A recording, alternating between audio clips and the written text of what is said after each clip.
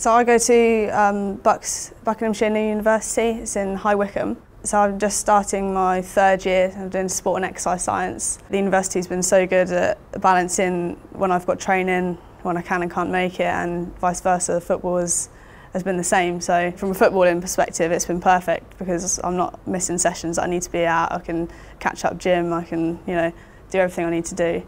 And my football I feel like I've progressed so much just in that move for the last 2 years. I started football when I was about 8, 9 years old, just at after school club actually, and I ended up being scouted for Reading, so I was training for their centre of excellence, and all through their youth kind of stages I trained with them. I can remember when I was, say, 13, 14 and watching Reading women's first team, and there may have only been 30 odd people watching the games, and now you're getting 1,000, or the numbers are just growing so much. I've represented England and had tournament football with them, and it's unbelievable. Like, it's obviously what you aim for, and I couldn't think of anything higher than playing internationally. So yeah, this will be another challenge and something that it's not going to come around every day. So I'm definitely excited to make the most of that opportunity and see what the team can do.